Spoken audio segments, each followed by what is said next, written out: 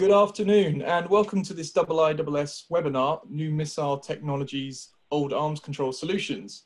Thank you very much for joining us today, and also thank you to our panel for participating and sharing their thoughts on this important subject. My name is Timothy Wright. I work on the Missile Dialogue Initiative at the IISS. The MDI project is an international network of analysts and policymakers supported by the German Federal Foreign Office, which examines policy responses and stability implications of the proliferation of advanced missile systems and related technologies. You can learn more about the MDI project on the IISS's webpage and also subscribe to its monthly newsletter. Before we begin the webinar, I'd just like to lay down a few ground rules. So first, the event is on the record, and second, we will be using the raise hand and the Q&A function on the Zoom app. So please feel free at any time to raise your hand or to submit a typed question, and we will respond to that during the Q&A portion of the webinar, which should take place at around 12:30. So with that, I would like to hand over to my IISS colleague, Douglas Barrie, Senior Fellow for Military Aerospace. Douglas? Thanks, Tim, and good morning or good afternoon to you all, whichever time zone you're in. As Tim said, my name is Douglas Barrie. I'm Senior Fellow for Military Aerospace at the IISS. I'll be the chair for today's session, and I have the good fortune to host a highly qualified panel to mull the subject of today's discussions on the theme of emerging missile technologies and strategic stability. William Alberque is Director of the Arms Control, Disarmament and Non-Proliferation Centre at NATO. Rear Admiral John Gower served until December 2014 as Assistant Chief of Defence Staff, Nuclear, Chemical and Biological in the UK Ministry of Defence. Dr. Pavel Podvig is Senior Researcher in the WMD programme at the United Nations Institute for Disarmament Research. And Dr. Heather Williams is a lecturer in the Defence Studies Department at King's College. By way of opening comment, I'd simply note that while the current pandemic is the understandable focus of attention and concern, the challenges in defence and security remain, and in the nuclear arena are becoming more difficult. The three main actors, China, Russia and the US, all appear to be monologuing, while nuclear arms control structures of the Cold War era have all but eroded. In 9 months, New START will end, unless an extension is agreed between the US and Russia. However, Washington seems to want to move to trilateral rather than bilateral relations, with China at the centre of this. And meanwhile, the Chinese, Russian and US armed services are in an acquisition cycle for classes of weaponry, and I'm thinking, for example, of Mach 5 plus glide vehicles and cruise missiles that are out in front, arguably, of any arms control agreements to manage effectively such systems, or indeed the proliferation. And perhaps here we can discuss the role of the missile technology control regime at some point in today's event. And if this were not a dismal enough horizon, Sino-American relations are being darkened further by US allegations as to the source of COVID-19. So I'm looking to the panel to see if there's a path we can begin to chart that will support rather than undermine mutual security. William, I look forward to your comments. Thank you. Well, thank you very much, and thanks for inviting me. It's an amazing panel and a beautiful day here in Brussels to talk about such a great topic. So I want to talk about NATO's interests, my definition of arms control, what the missile threats we're addressing are, the current status and the way ahead. So NATO's got a very long-standing interest in arms control, historically going back decades throughout the Cold War, but a current very strong interest in using arms control to address current threats to the alliance, as well as future threats as well. For allies, arms control in the traditional definition is something that has to apply to all parties. It has to contribute to security and stability. It should provide transparency, and it should have some degree of verifiability. And these principles can be used to address missile threats, but I think it's going to have to go beyond that. Because arms control in the traditional definition, coming out of Schelling and Halperin, the Cold War definition, the one that we're used to, is when parties with a security dilemma seek to mitigate the risk of unintentional conflict and the cost of ruinous arms races. They have that shared interest, and so they negotiate an agreement that then helps relieve the pressure so they can seek political solutions. Now, in the broader context, a lot of people use arms control to mean anything that limits weapons, the spread of weapons, the use of force, everything from international humanitarian law of arms to export controls to embargoes. I think in order to address missile threats, you're going to have to use a much broader tool set. And why is that? Because we're talking about missile threats. They're not all new technology. A lot of this is older technologies. We're talking about the spread of ballistic missiles around the world, particularly solid fuel, precision-guided, WMD-capable, longer-range missile systems that are, including to non-state actors for the first time, that are becoming more and more ubiquitous. And we have some threats. You've seen in bilateral arms control, things like the INF Treaty and START and New START addressing ground-launched ballistic systems, sea-launched systems, air-launched systems. And you also see global regimes like the Missile Technology Control Regime, Hague Code of Conduct, et cetera. But unfortunately, we're also seeing a lot more non-ballistic missiles. And this is the real threat. Older technologies, but global spread of cruise missiles, of drone technology, hypersonic boost glide, even crazy old Cold War ideas like undersea long-range torpedoes, air-launched ballistic missiles, nuclear-powered cruise missiles. So, but it's all about ballistic and non-ballistic longer range delivery of dual capable systems. And unfortunately, with non-ballistic systems, that has huge impact on crisis stability. They're excellent for first strike. They're not easy to detect. They're very hard to defend against. And so they're incentivized for first use. And also we have this new wrinkle in the whole thing where commercial firms and non-state actors have access. In the Cold War, you would say it was the US and then the Soviets who had access to solid fuel, longer range, space systems, all these kinds of things. Now that's within the reach of commercial firms. So the spread is much, much wider. And as Douglas pointed out, we're talking about Russia and China who are looking at racing and all of these different systems, diversifying their delivery systems for WMD, and a huge cascade. And the security dilemmas that are driving these systems are cascading throughout the world. So not just US, Russia, not just Russia, China, China, India, India, Pakistan, et cetera, et cetera, et cetera. And like I said, non-state actors, the Houthis and Hezbollah also developing or acquiring these technologies. So what do we do? For NATO, the homework is clear. On the one hand, we have to ensure that our deterrence is still credible, because ultimately a lot of these systems, like I said, the non-ballistic systems are first strike systems. So we have to ask ourselves, does the deterrent still work against non-state actors and states that could threaten us? And then can we look at what kinds of different tools in the much broader arms control toolkit can help us?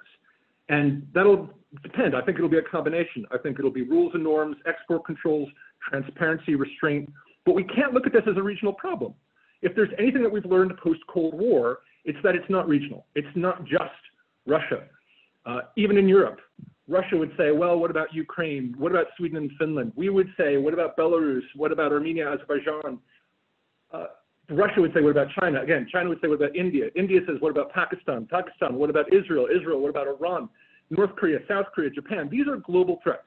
We have to have global solutions. We can't just have regional solutions to the arms control threat, to the missile threat, globally. So obviously, bilateral US-Russia talks are going to be important, and allies will continue to support the United States in their talks with Russia and try to put Russia under pressure and under notice that they have to join in seriously on arms control. Allies will also support trilateral arms control. We're going to try to convince China. Each ally has a role in telling China that they, as a global power, have to take global responsibility on missile threats. But we have to look at all the different export control tools, everything from the Australia Group, Nuclear Supplier Group, Missile Technology Control Regime, Hague Code of Conduct, BOSNAR, UNTIA. How can these systems be improved and strengthened? And then what are the gaps? Do we need new agreements? Should there be global transparency on non-ballistic long-range systems? Should there be restraint? I've heard Rose Gadamuller, for instance, talk about, even in trilateral arms control, mixing and matching systems so that you have longer range systems, shorter range systems, cruise and ballistic all in the same basket. But ultimately, it's about the hard work. Why are countries seeking all of these systems? It's because of security dilemmas. And so the unfashionable, difficult answer is arms control is not magic. We're going to have to seek new solutions. We're going to have to resolve underlying conflicts that force countries to seek these systems to defend themselves. We're going to need some kind of transparency. I think we're probably going to need on non-ballistic systems, on hypersonic boost glide and cruise missiles, some sort of discriminatory regime that says that those countries have them, have to be limited, and it can't spread to other countries. And then eventually we're going to have to look at rollback. The UN Security Council resolutions have tried to roll it back with Iran and North Korea and Syria, and it hasn't been as successful. We're going to need new global impetus. Unfortunately, it all comes down to shared interest. It all comes down to political will. We'll see where we get. But on the NATO side, we're going to work as hard as we can to come up with what we think the right solutions are for the global system, and then to build consensus and to push for those agreements in existing agreements, create new agreements where possible, put pressure on Russia, try to encourage China to join, and see where we can get. That's all I got. Thank you. Thanks very much, William. I think now, John, over to you. Thank you very much, and thank you for inviting me here. Firstly, I wanted to build on one of William's quick-fire points, because if missile technology control is not married with arms control and reduction by the missile halves, it risks the opposite effect. The have-nots will drive harder for missile capability, especially as the entry level in missiles, non-nuclear and ballistic, are seen as less internationally damning than nuclear weapons to acquire.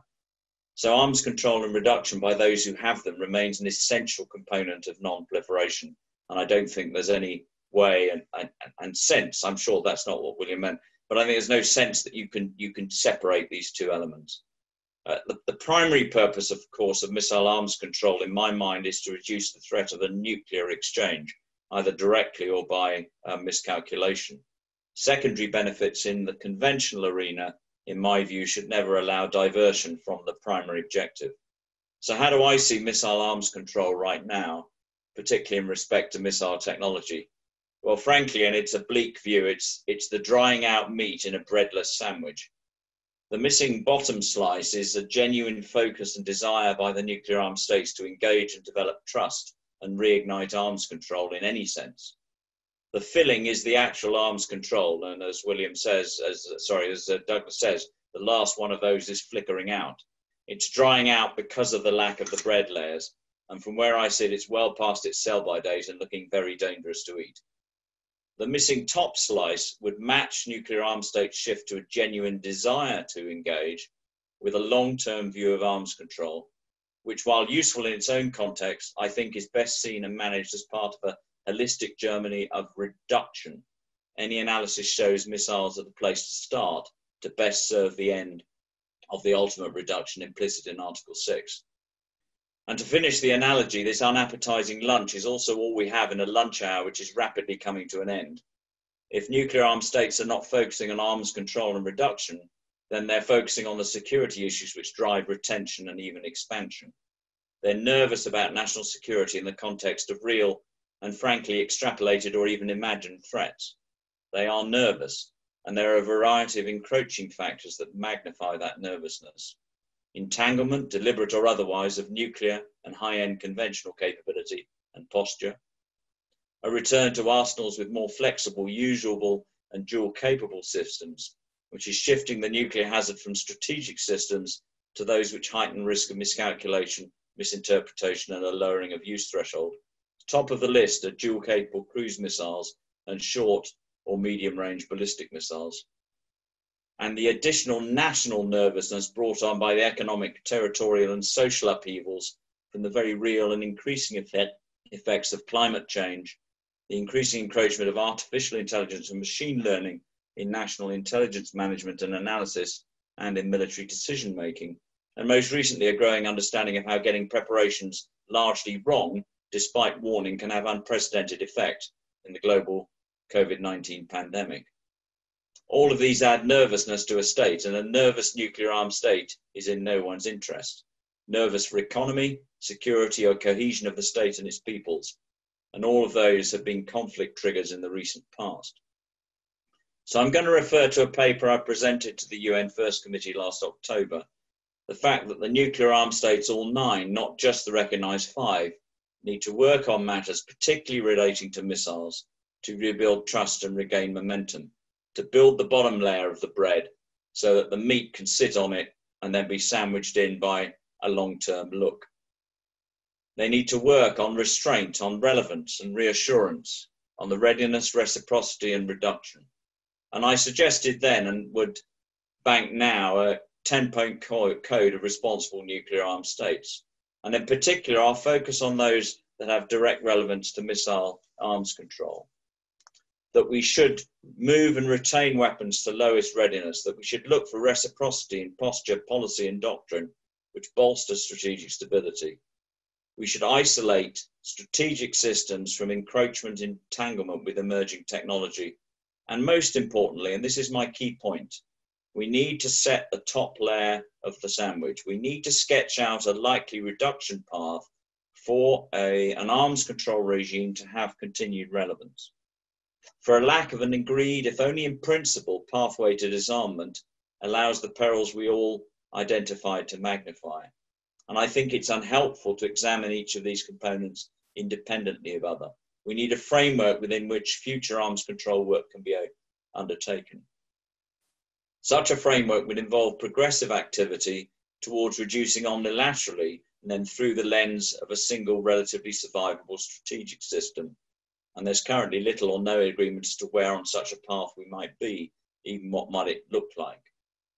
And I think there are two milestones that I wish to focus on in the discussion today. The first milestone would achieve when the most susceptible to nuclear warfighting weapons were controlled and eliminated. And as I have stated, these are predominantly nuclear cruise missiles and short-range and medium-range ballistic missiles. And proliferation of these weapons in the conventional domain, the sort of areas that most of the points that William was just making aim at, this confuses and conflates the miscalculation and misinterpretation risk. These systems in the hands of state or non-state actors, in the hands of non-nuclear armed states, directly conflate the risks of nuclear states misinterpreting or miscalculating in crisis. And I think achievement of such a milestone would be akin to the stabilizing effects of the post-Cold War presidential nuclear initiatives and the Russian responses. It would have that effect. The second milestone would be the removal of any remaining weapons, primarily those tactical and delegated in conflict, which did not meet the criteria of strategic, survivable, politically controlled weapons of deterrence. And so in the missile realm particularly, I contend that future arms control discussions and agreements, particularly on the control, reduction and even elimination of many missiles with both conventional and nuclear capability, would benefit from understanding their placement within such a schematic pathway. And it's no longer enough to look at arms control as an end in itself. We have to reignite arms control, and I think the greatest chance of doing that is by hanging the hooks of arms control on a pathway of some schematic agreed pathway that makes sense. I look forward to your questions. Thanks, John. Pavel, I hope John hasn't eaten all your sandwiches. Over to you. Okay, thank you, and thanks for this opportunity to speak. It's impossible to cover everything, so I'll focus on a number of issues, kind of closer to the Russia and U.S.-Russian arms control. If we look at the history of new systems and arms control, the problem is not really new. Those of you who remember, I don't, the debates in the 70s, the air-launched cruise missile actually was a very serious problem in the SALT negotiations. But in the end, it was sort of solved. They were included.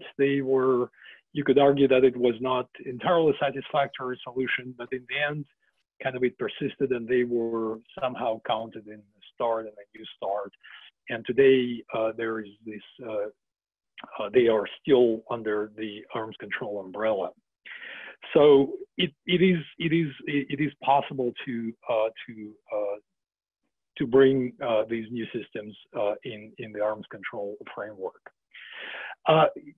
Another point that is interesting to note in that context is that the air-launched cruise missiles or cruise missile appeared as a response to air defense largely, and the same thing is, or a similar thing happens today with this kind of a new exotic system, and again, I'm talking mostly about Russia here, which are largely a response to ballistic missile defense.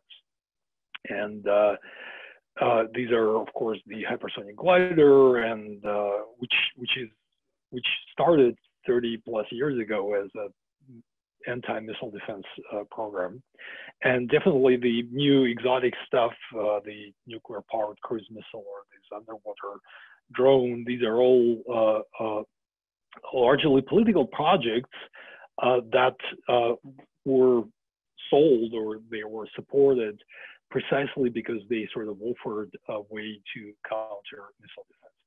So I'm certain that had missile defense not appeared on the agenda, I'm sure that these programs would not have received the kind of support that they did.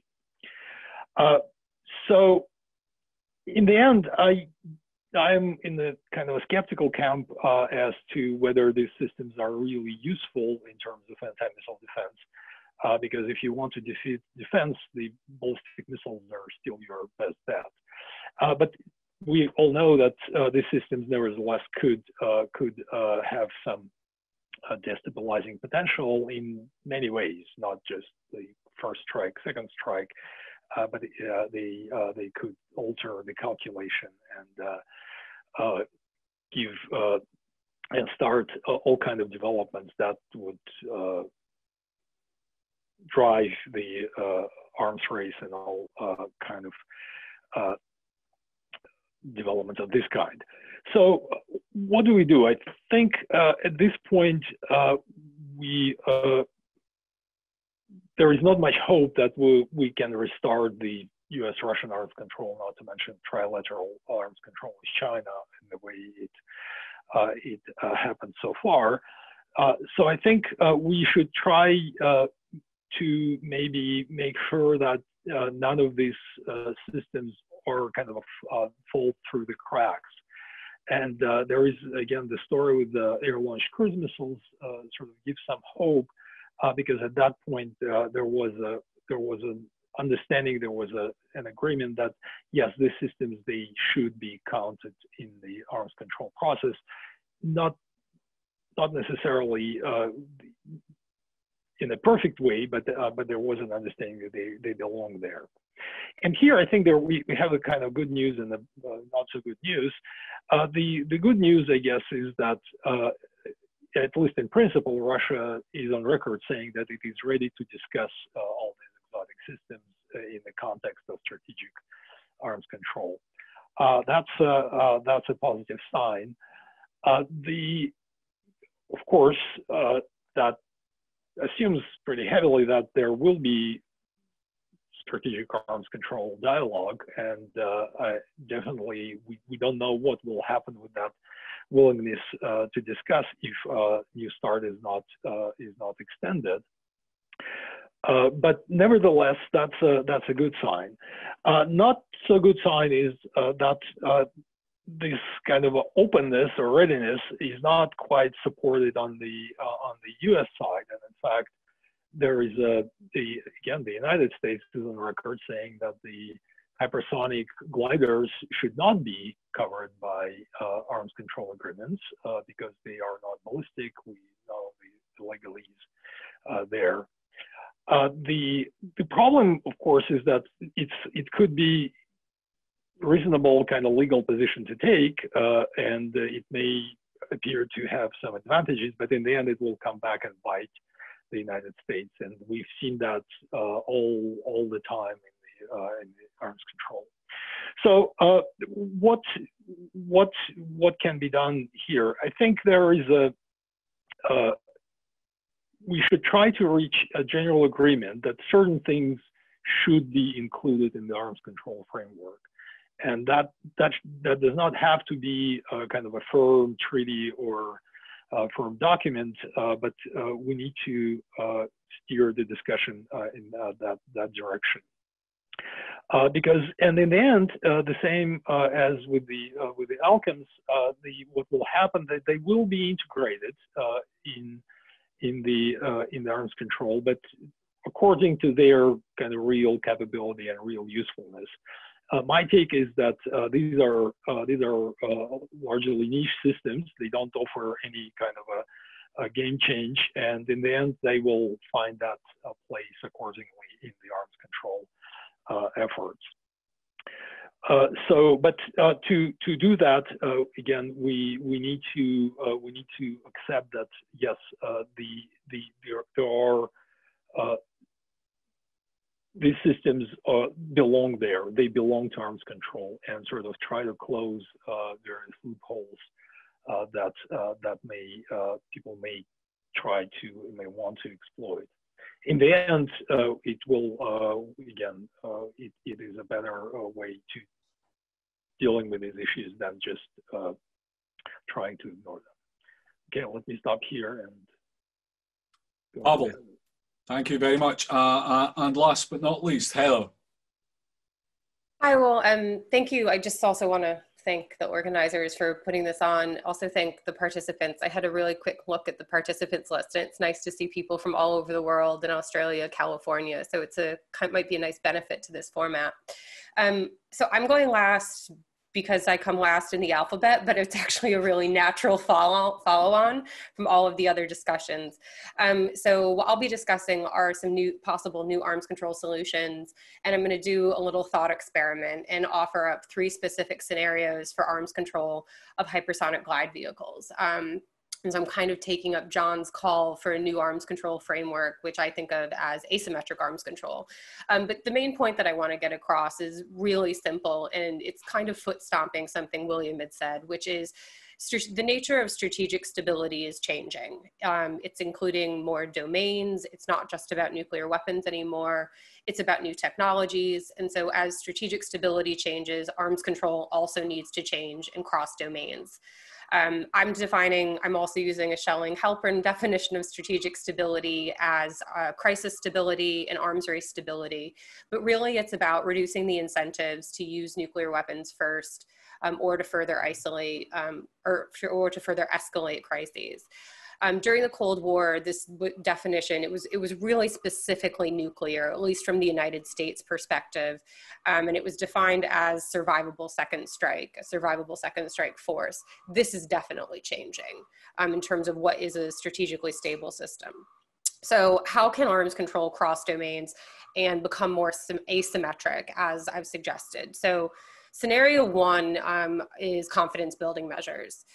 This could potentially be between the US, Russia, and China, and it would be CBM specifically on hypersonic glide vehicles. So what I'm thinking here is something like mill-mill dialogues on how hypersonics are being incorporated into the bigger strategic force posture.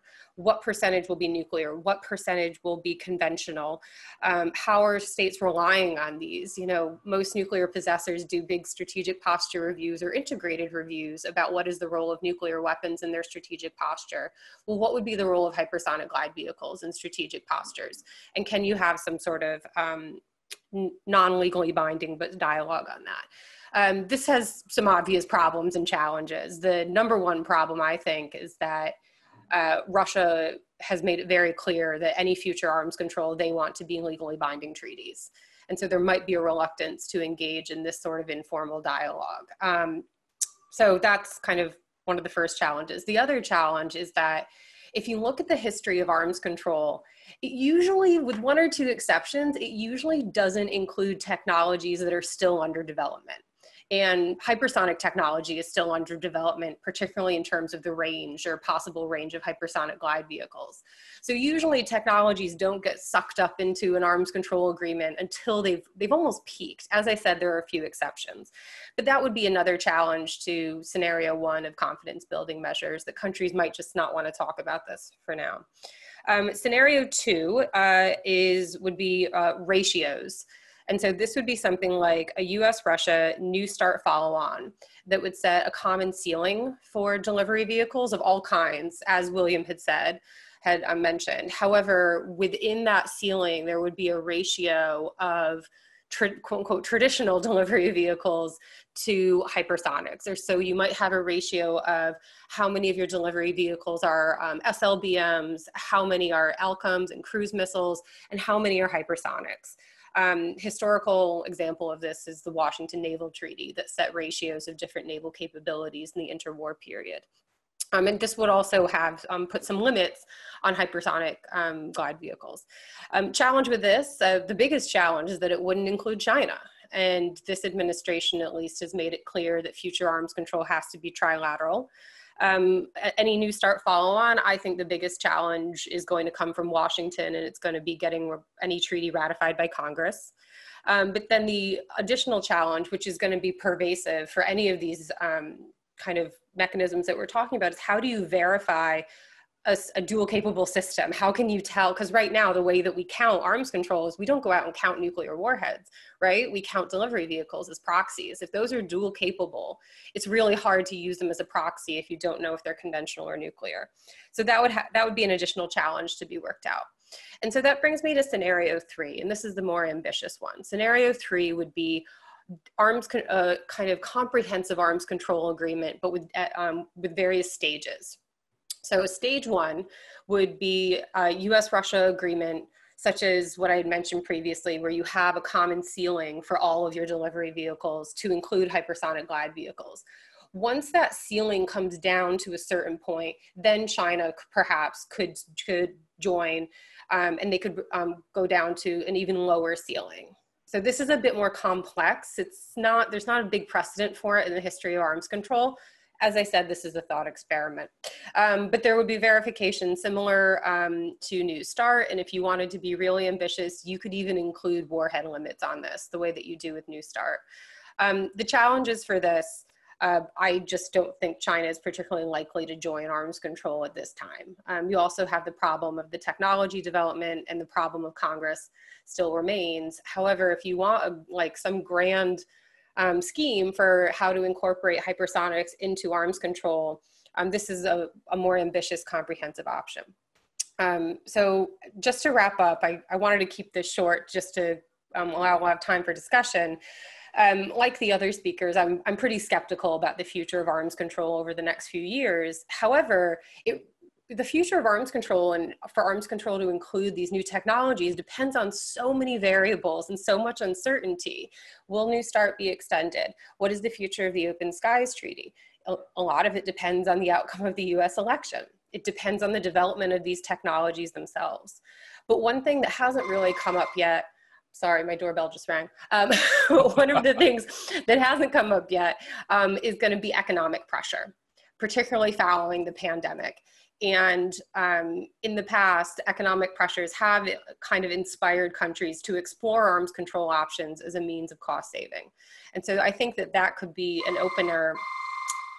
That could be an opening for US, Russia, China arms control. I'm going to stop there and go tell that person to go away. Sorry about that. Thank you very much, Al. An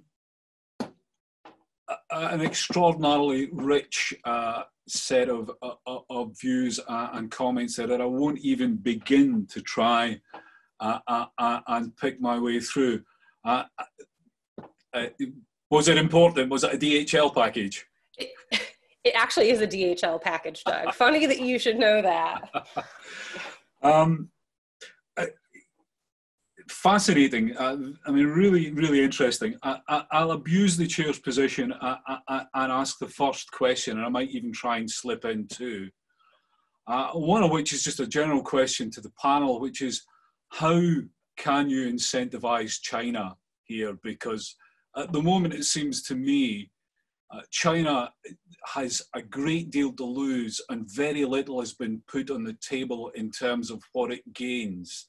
So how does Washington in particular, if it's minded, actually say to the Chinese, we really do need you to engage, because this is about mutual security. The language coming out of the US at the moment stresses security in terms of a national position. It's not security for all participants.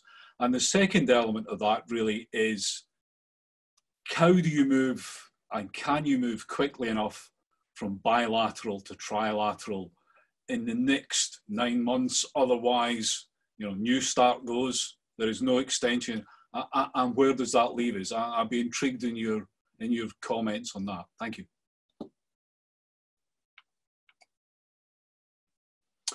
Who would like to take a punt at that one first? I think William and then Pavel, perhaps.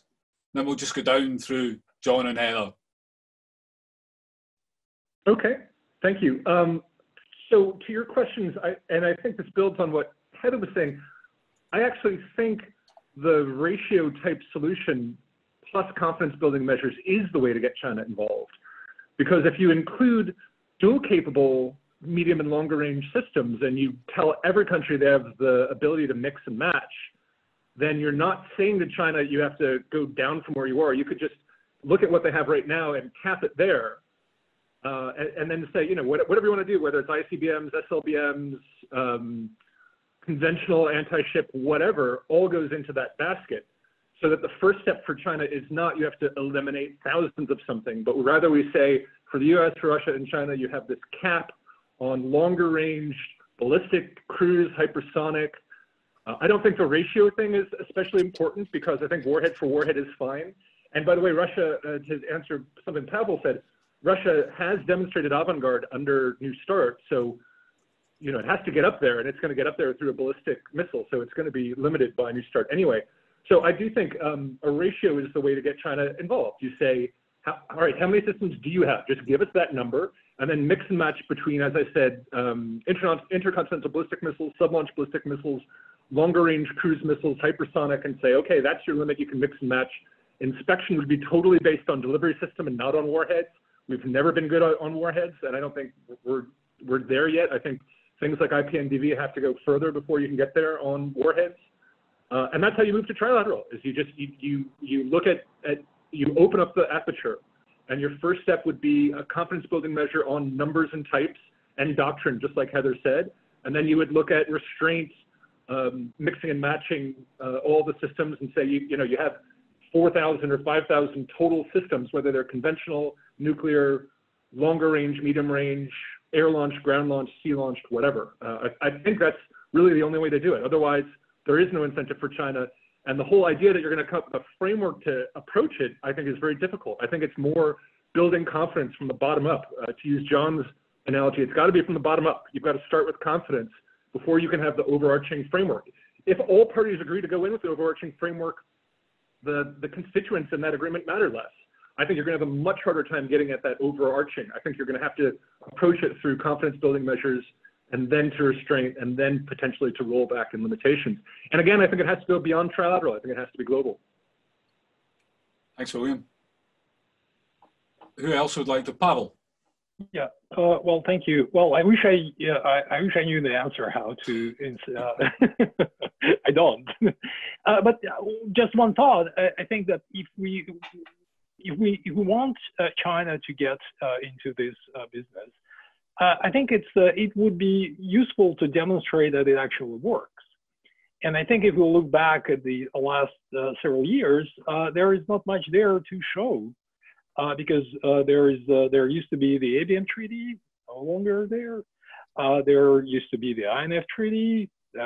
They look at us and say, well, you could sort it out. I mean, not trying to kind of put blame on any particular side.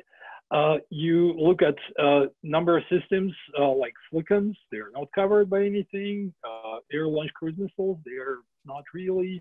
Hypersonic, I just mentioned that there is a big question mark whether they will be covered at all because the U.S. position. Russia, thanks William, Russia did show this avant-garde, it will come, but only because it's just happened that it is deployed on the treaty accountable missile.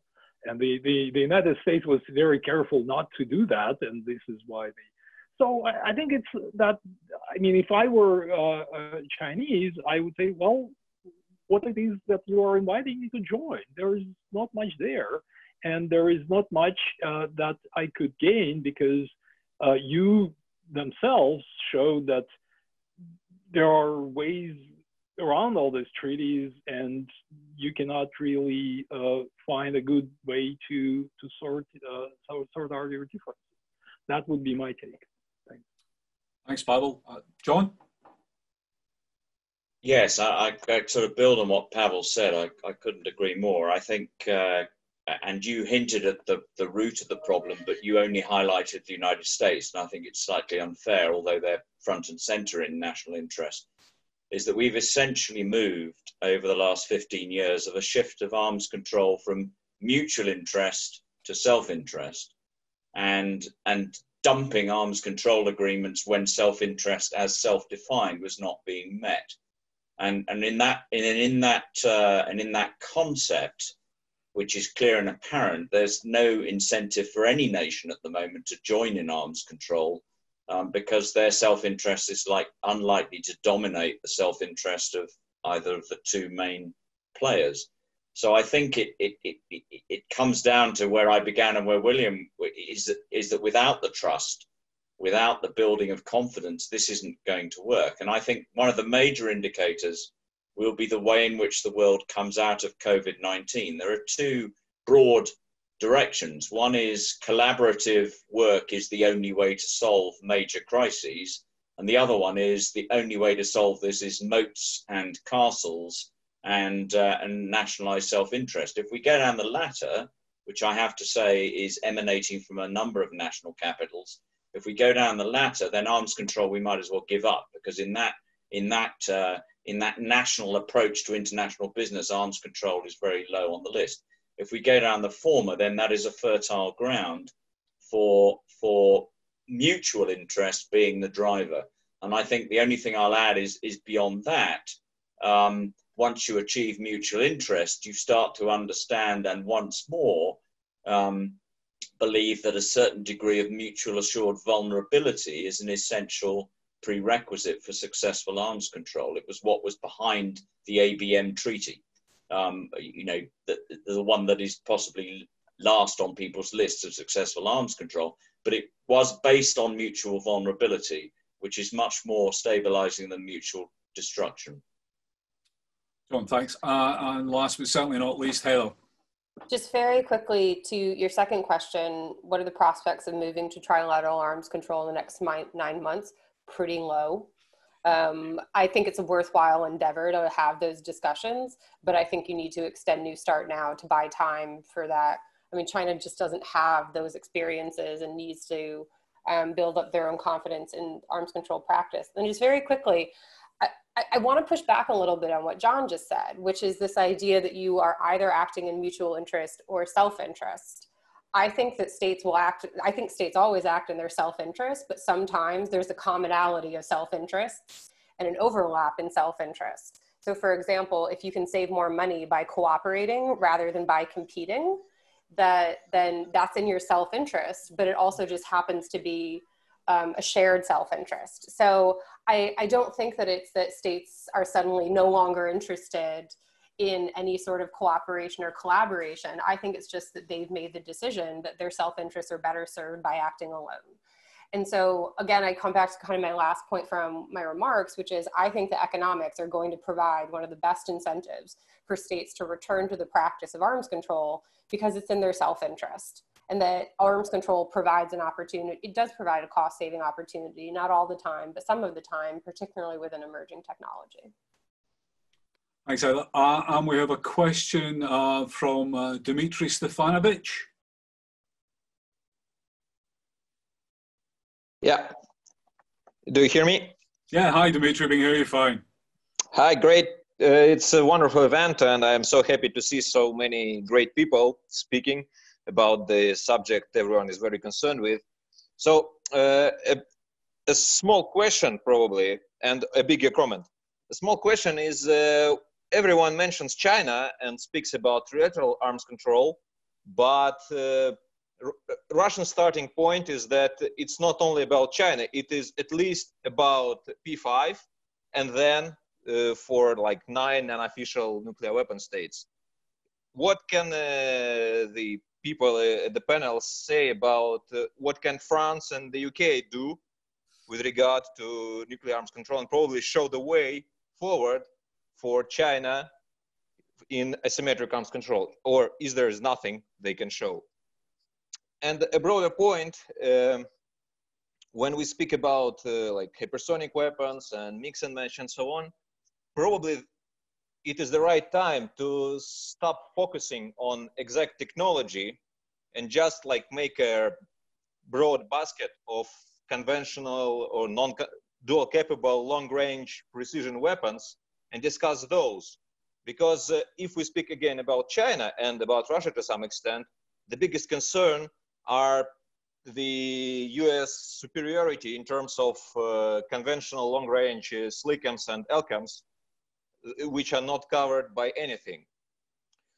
And last small point about the pandemic, I agree that it might be a good reason to engage in arms control, but this reason might be not only in cost saving, but also because of, at least for Russia, cost saving might lead to even more focus on dual capable systems. And in this regard, some transparency might be useful for security of everyone, but from the Russian side, there might be little incentives to offer this transparency, as this dual capability is seen as something useful. This ambiguity is seen as enhancing security. So these challenges must be considered. Thank you. Thanks, Dmitry. Who in the panel would like to tackle that? William and Pavel, for starters. Just a very brief note on this ambiguity and the role of ambiguity. I think Dmitry is exactly correct that this is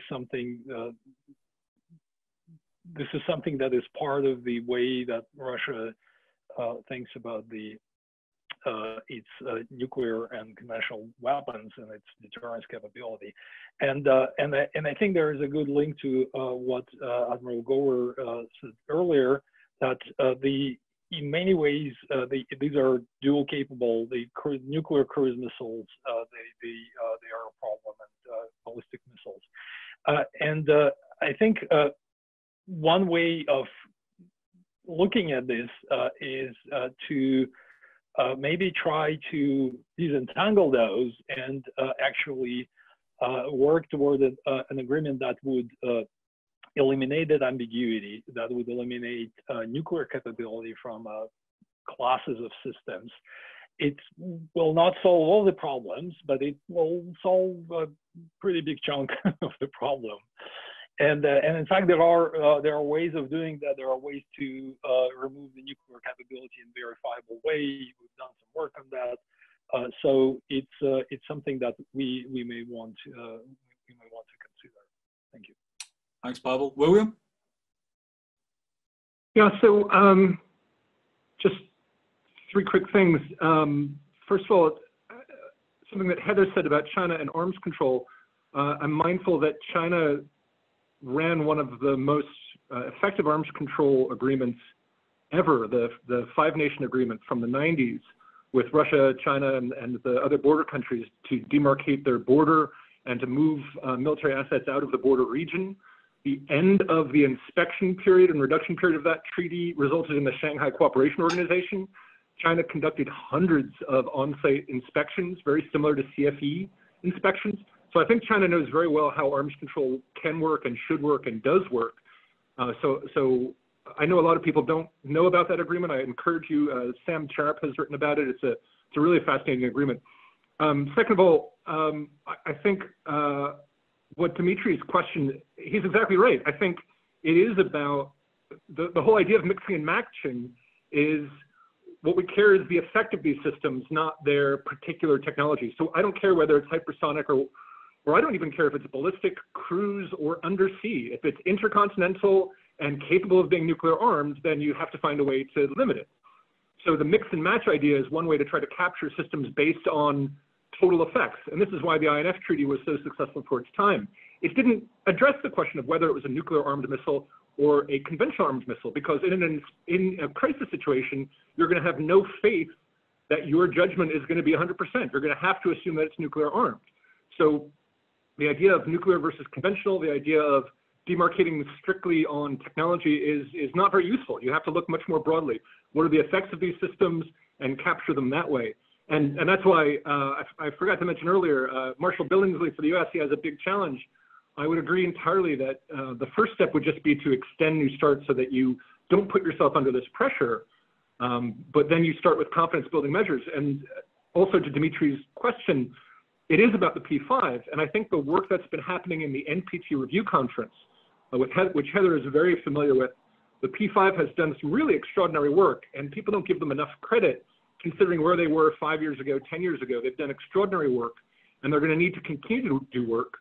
France and the UK can demonstrate asymmetric arms control because they've both put themselves under unilateral restriction in terms of HEU and plutonium production and warhead counts. They've both unilaterally declared the cessation of production of fissile material for weapons and not increasing warhead totals. So that's a good demonstration of how within the P5 they can discuss strategic stability concepts more broadly. They can talk about confidence building measures, and France and the UK have a really good news story to tell in terms of contributing to a potential future for arms control. Thanks, William. John, Heather, anyone? Yes, William's just slightly stolen some of the sandwiches of what I was going to say, but I think, and I would naturally, as a Brit, agree wholeheartedly with what he said. And so I think in the questions that talk about when it is raised, Dimitri, it is necessary to expand to 5 to move forward at 2 or 3, I always find myself questioning the why that is being raised. Is it because it is naturally to achieve something with 5 is better than with 3, or is it actually, and forgive me, to stall movement at 2 or 3? Because frankly, the UK has reduced to a single strategic system.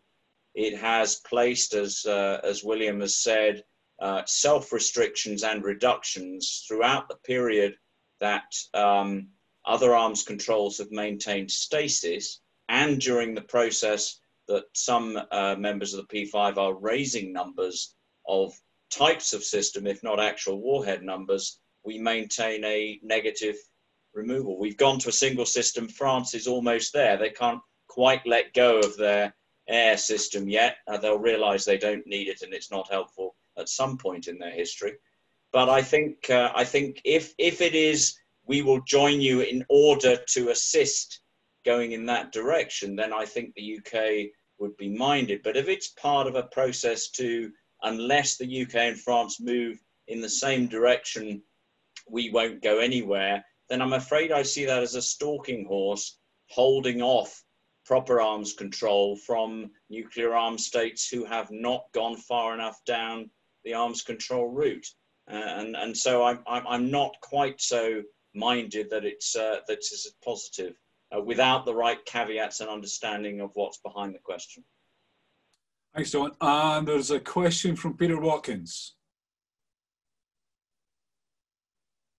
Can you hear me? Yeah, I can hear you fine, Peter. Hello, how are you doing?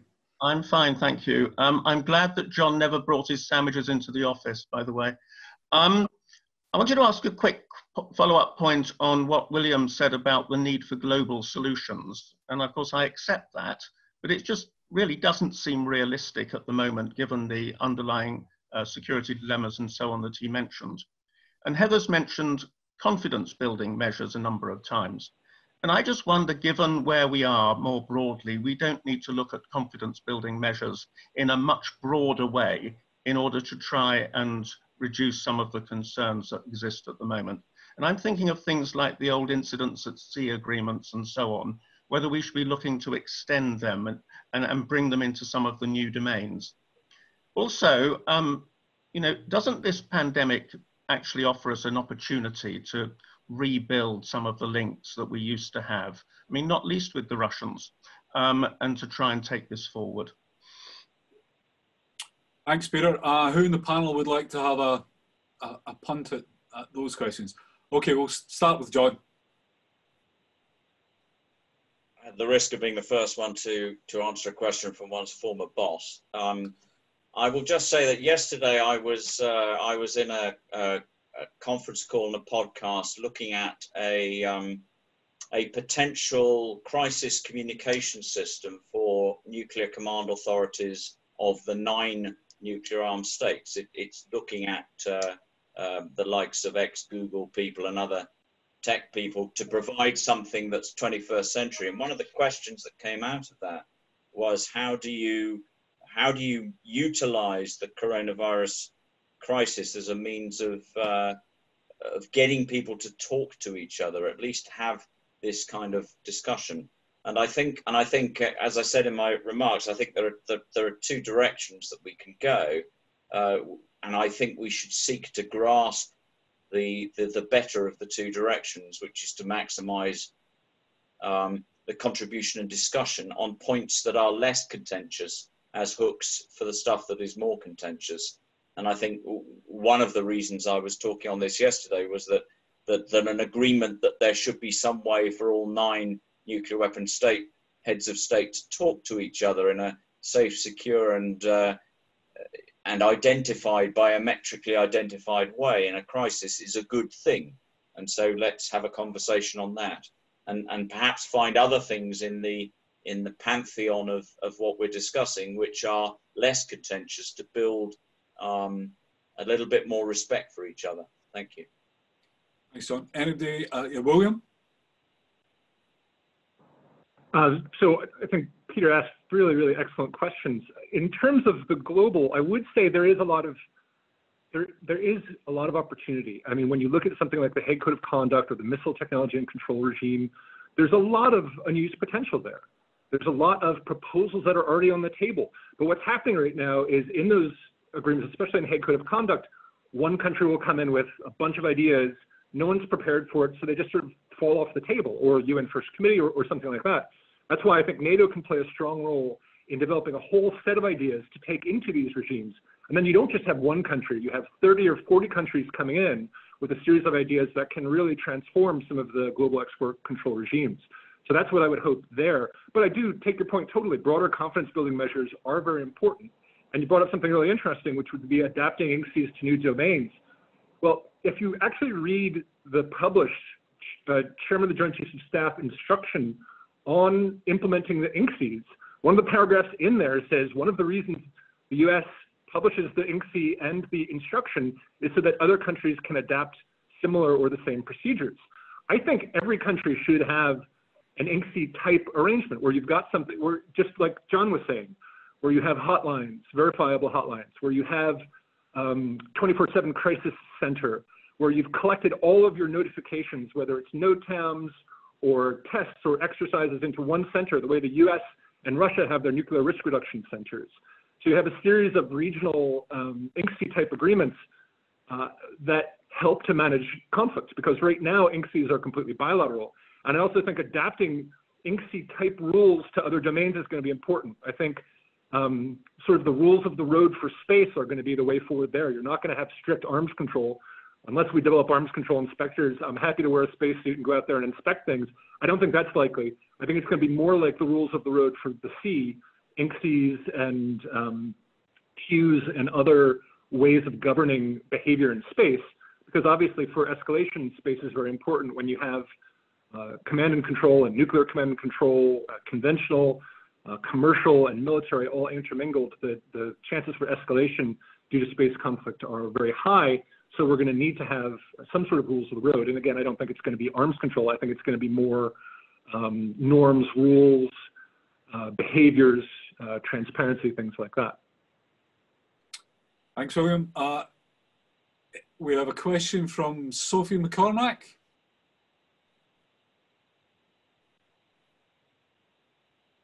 Hi, thank you so much to the panelists and to IISS for putting this on. So I had a question based off of William's comment about global arms control. So just 2 small questions.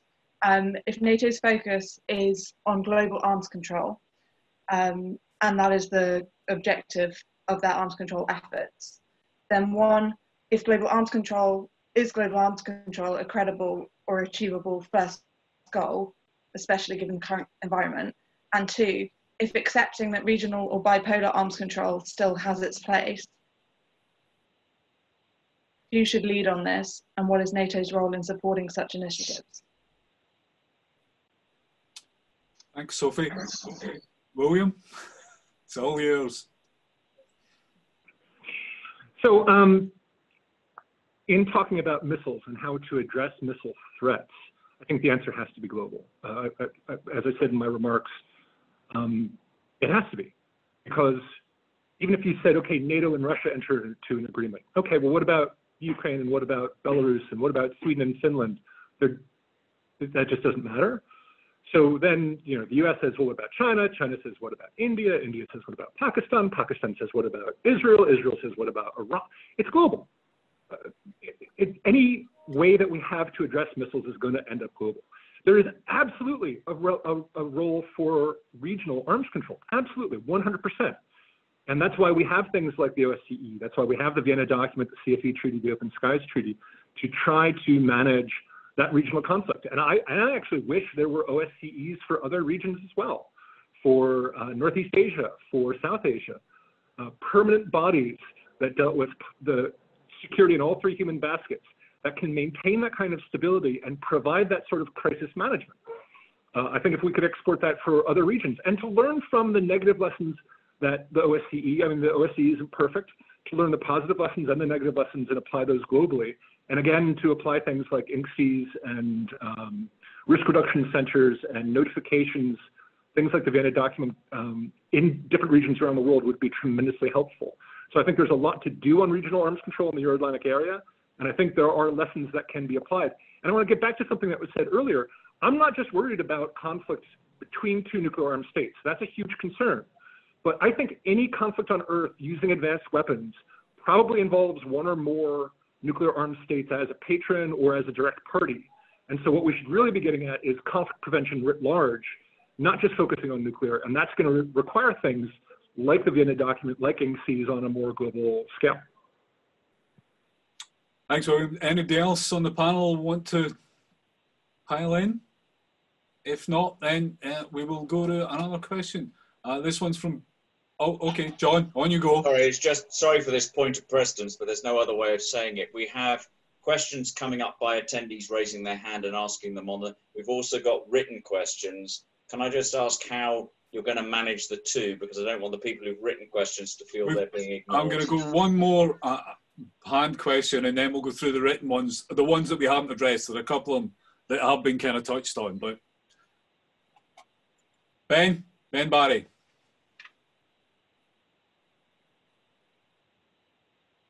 Thanks. I'm really attracted to Heather's point about the economic damage of coronavirus hitting public spending and therefore defense budgets, and enlightened economic self-interest being a driver. And this seems to me the only driver that would work in Pyongyang or Tehran. But there is another possible future, that defense spending cuts prioritize cuts to conventional forces, and both nuclear and conventional strategic weapons increase in importance. I hope that's not unhelpful, but it'd be interesting to know what the panel think of that. Thanks, Ben. Anybody want to have a quick punt at that one? John. Yeah, Ben, I absolutely recognise that, and it doesn't help when some nuclear armed states are expanding the range of things which they view their nuclear weapons as counters to, because the natural sweep of that, the natural extension of that is that you will see other things, that expensive conventional capabilities can be sacrificed upon the altar of, well, we'll solve that with a nuclear response. So I think it is inherent upon everyone with nuclear weapons to try and focus back down onto something approaching sole purpose, because unless and until sole purpose is a relatively agreed position to be in, there is this risk that nuclear weapons will be the economic panacea. Whilst expensive, they are in being for those that have them, and it is much easier to make cuts a variety of salami thicknesses to conventional forces. Heather, and then Pavel. Yeah, I think you're raising a really great point about how the economic impact, I mean, it could go so many different ways. This kind of also gets to Dimitri's excellent point earlier. I think really the economic impact of coronavirus on defense spending, but also on arms control, depends on this much bigger question, which is what will be the nature of geopolitics when we come out of this crisis. And, you know, you hear some people saying, oh, maybe it'll inspire a new era of cooperation and collaboration. You know, after these types of crises, maybe countries and societies can come together. I'm much more of a pessimist on that point, and think that actually we're going to come out of this crisis more competitive than ever. And you can already see it, I think, in how, you know, like the development of U.S.-China relations. And so, you know, I don't think that arms control determines geopolitics. It works the other way around. So really the geopolitical climate, I think, is what will determine whether or not you can have arms control. And then these economic incentives might mix in with it. But really the geopolitics after COVID is really going to be the determining factor. Great, thank you. Pavel? Yeah, I think it's a fair question whether the kind of budgetary constraints would push people into kind of a more nuclear weapons. But my take, and I would probably try to be a bit of an optimist here, is that actually, if you look at the various nuclear modernization programs, they have been going ahead, not because there is any particular need to build more nuclear weapons. It's because there were resources that those modernization programs could absorb. And definitely there were a lot of interested parties who would be happy to participate in those modernization programs. I think if we see the kind of budgetary constraints on the military in general, I think it's that would there are quite a few programs that could be safely cut, I would say, and I think we should not just we should not pretend that they are like absolutely necessary from some kind of a security perspective. Thanks, Pavel. I'll go to the written questions. So thank you, everybody who's been patiently waiting. There's one from Madeline Creeran and an anonymous one, both of which are kind of round the trilateral issue. So I'll just read them out and the panelists can jump in as they see fit. When the Trump administration introduced the concept of tri-party arms control agreements, the first reaction was that China isn't interested, and the second was what would motivate China to participate and be interested. Have we really discussed the opposite? Why a trilateral arms control agreement would be beneficial to anyone? Is this indeed something worth seeking? Why or why not?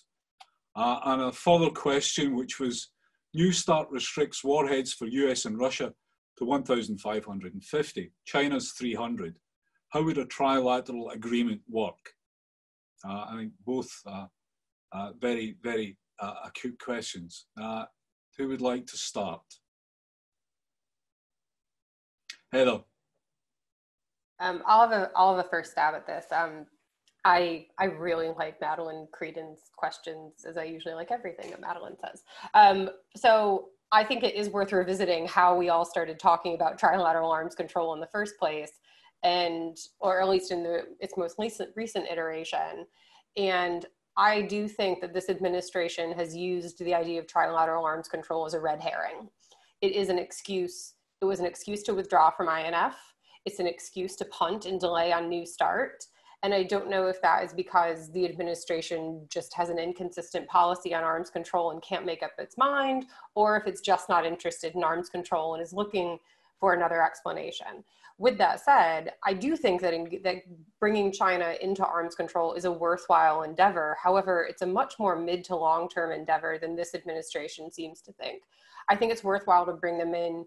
Again, I just keep going back to Thomas Schelling for the reasons of crisis stability and arms race stability, but particularly with China for crisis stability regions, or for crisis stability reasons in an increasingly competitive area of the world. But again, I think that Madeline is raising a really important point, which is that we should be really critically evaluating what are the benefits of this. How soon can we get to them? And I hope that I'm interpreting her question right, and I haven't gone too political, but I do think that I think there are some people in the current administration who genuinely believe in trilateral arms control, because China is a peer competitor at this point, and you want to have some means of managing competition with your peer competitor. I buy into that, but I also think that there are some in the administration who have used it as an excuse. And just very quickly to the second question on how would it actually work, I would highly recommend a piece by Tong Zhao in Arms Control Today. I think it was in March of this year, in which he outlines a really coherent vision for trilateral arms control, whereby US, Russia, China have a common ceiling of, I can't remember if it's launchers or delivery vehicles. I think it's delivery vehicles, and I think he sets it at 600. And the point there being that it would also include cruise missiles. And so it would be deeper cuts for the US and Russia. It wouldn't be as big of a cut on the Chinese side. But coming from a really informed Chinese expert, I thought that was an interesting idea for what it might look like. And just very quick clarification point. I think William's absolutely right in the point he made earlier that China does have a really rich history of arms control. If you look at how they took on leadership in the P5 process, they would say that they are a leader in arms control through the NPT. So I completely agree with that. But I do think we have to be conscious that the US and Russia have this 50-year history of strategic arms control and experience, and China hasn't been part of that experience. And so getting them to buy into that type of arms control, I think, is going to be a harder sell. Thanks, Heather. William? Thank you. Yeah, that is a great question. It's great to hear from Madeline, wonderful colleague, and we miss her at NATO. China is the only member of the P5 that has no constraint whatsoever on fissile material or on warheads. That doesn't make a lot of sense. We say 300. Is that the right number? Is it 600? Is it 900? We don't know. How many actual delivery systems do they have? If you go with just ICBMs and SLBMs, they're going up. More capable and more numbers. What does that force structure eventually look like? No one knows. China's official policy is opacity. They say no first use covers all of it. No, it doesn't. Their force structure is something that we don't know what the final is going to look like. And with all the dual capable systems they have, and the fact that they've been producing fissile material since the late 50s, how much fissile material do they need? They should be able to have some form of constraint. And I think that would be the first thing, would be within the P5 for China to join the UK and France in unilateral restraint on warhead numbers. A statement like, as long as the US and Russia continues on the strategic reductions, strategic agreements, China will not race up to their level, and give some idea about a number, and that they'll cut off fissile material production. That would be wonderful. But honestly, we don't know what their numbers are. And I do think the piece that you mentioned, Arms Control Today, is exactly right. When you look at delivery systems and capabilities, that's what we're talking about. And there is a way to just get a number and to get a cap. That alone would be a huge step forward without requiring any Chinese reductions, just some transparency in terms of numbers, in terms of types, in terms of their plans would be huge. And I think the P5 is moving towards that in the NPT process. I think the seminar on doctrine that they were going to have at the review conference this year was going to be a huge step forward. And I look forward to that and more from the P5 process moving forward that Heather alluded to. She's done great work helping them. And we at NATO want to help the P5 as well. I think it's a great process and can help China to engage in a rational way. Anybody else in the pack? John?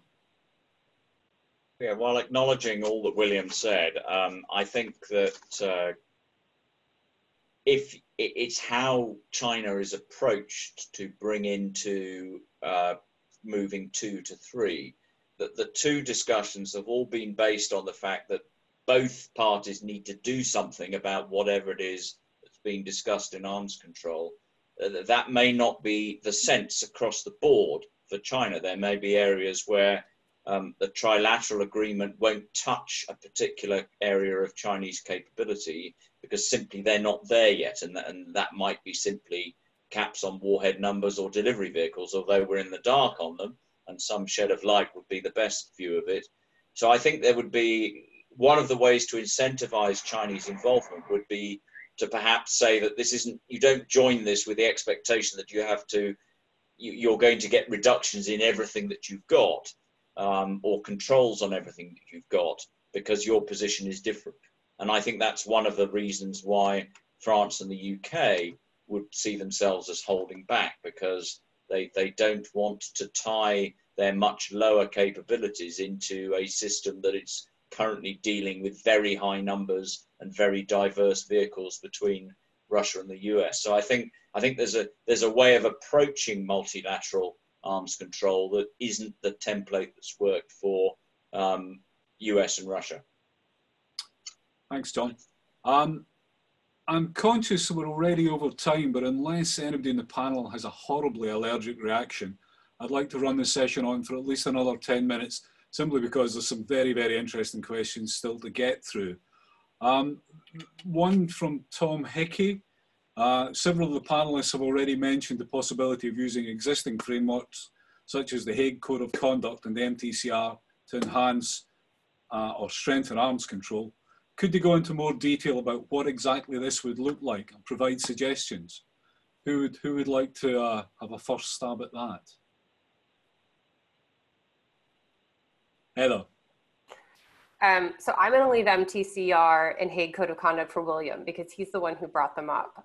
You're welcome. However, as a different forum, it's come up a few times, is the P5 process. And so I'm sure, as most people know, the P5 are engaging in increasingly detailed dialogues about transparency into their doctrines. That strikes me as a wonderful opportunity for the P5 to start talking a bit more about missile technologies, hypersonics. It'll be an obvious challenge. One of the issues also with the P5 is that because it's often, the participants are sometimes rooted in the State Department, Ministry of Foreign Affairs, there's definitely like involvement by defense officials. But I think that in the P5, you might have a bit of a challenge of always getting the right people in the room. But based on what we saw, so Kings and the European Leadership Network, we led a project on the P5 and worked really closely with the UK Foreign Office, and they were wonderful in terms of transparency. But based on what we saw, there does seem an increasing interest and a bit of momentum behind the doctrines discussion. And so it's not your traditional arms control. It isn't fitting into an existing treaty necessarily, but those are the types of, I think, CBMs that we can look to take advantage of. Thanks, Heather. Anybody else want to have a quick? Okay, well, I'll make this the last couple of questions. Paul Schultz and Paul Bernstein.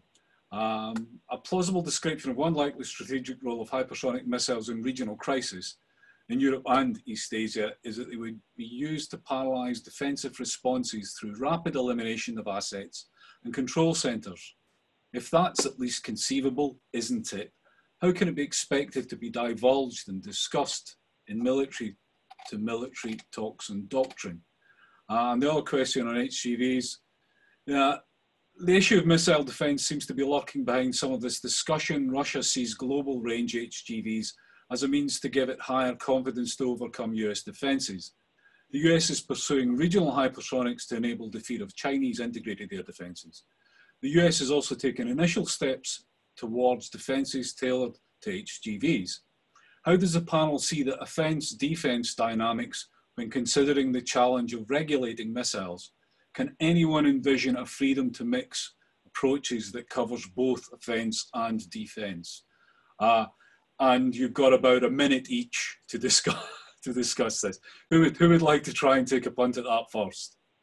Pavel. Yeah, let me try the missile defense one. I think the issue with missile defense is that it literally poisons everything, and the way I usually put it, it's that the missile defense works very well against missiles that don't exist. So in the end, and we've seen that cycle a number of times, so the pursuit of missile defense will only motivate people to build more missiles, and in the end, we all kind of realize that, oh, missile defense doesn't work, and so we end up with more missiles, or more diverse missiles, or with more bizarre systems. So I don't think that there is a chance of kind of it doesn't make sense to establish a kind of a separate limit or ceiling on defense and offense. I think it's just the realization that missile defense doesn't work, doesn't contribute to anything to the security. That's pretty much the only way to go with that. Thanks. John? Yeah, I was going to comment on the missile defense question. I think I always bring it back to my question about focusing on mutually assured vulnerability rather than assurances. And I think the problem that missile defense throws into this is in chasing the unicorn of assured defense. You play very poor games with stability in the offense side. I think the chances of having an arms control agreement that brought the two of them together into some kind of understood and agreed framework where you played one off against the other, I think is virtually nil. Because I think whilst it is we are reasonably capable of understanding a dialogue where you're equating offensive systems against offensive systems, the unproven nature of defensive capabilities and the natural tendency to overestimate their importance or viability means that I don't think you're going to get a discussion that is meaningful. So I don't think you'll see joint combined arms control leading with offense and defense. I do think a slightly less evangelistic approach to missile defense will aid stability in the offensive arms control.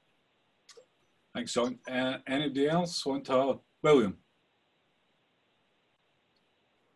Yeah, to me, I mean, the hypersonic argument and that, you know, maybe there's parts of doctrine that people won't be willing to go to. I mean, to me, hypersonics are just another form of non-ballistic missile. It's a way to try to, as people point out, to evade defenses.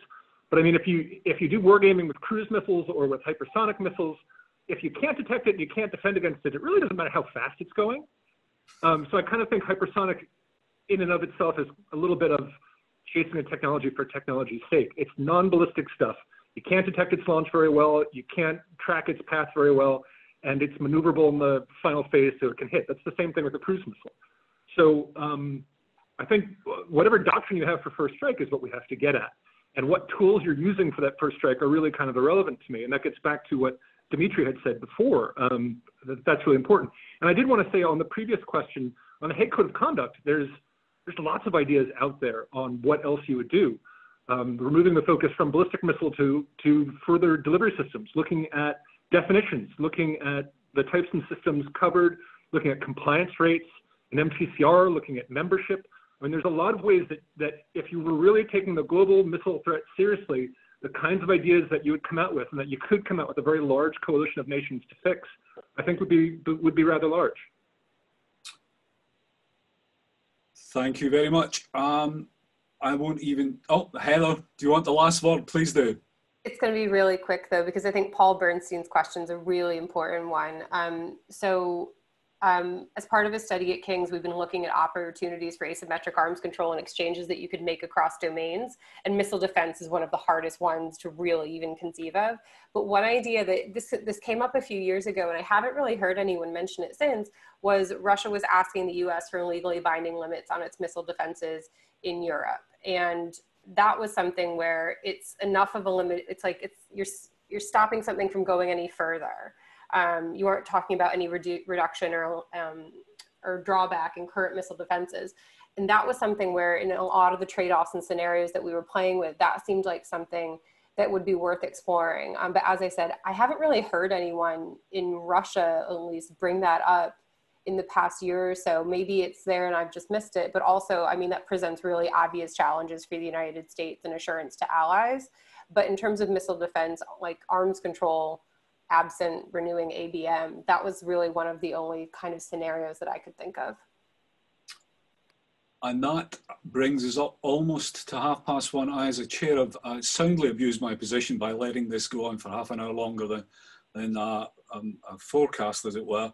But I'm sure all the participants have, there's still many and there's still some outstanding questions. Unfortunately, we're not going to get to go round to those. But it's been a very, very valuable session. In terms of summing up or making a conclusion to this, I wouldn't even attempt to do that. It's been very, very rich indeed. Two things I will take away from this, though. The first of which is that New Start really needs to be extended to buy some time, because otherwise there is the momentum behind the unraveling, as it were, will only continue. Secondly, this is a conversation we all need to continue because it's very, very important. With that, I'd just like to thank William, Pavel, John, and Heather for their time and their incisive comments. Thank you very, very much.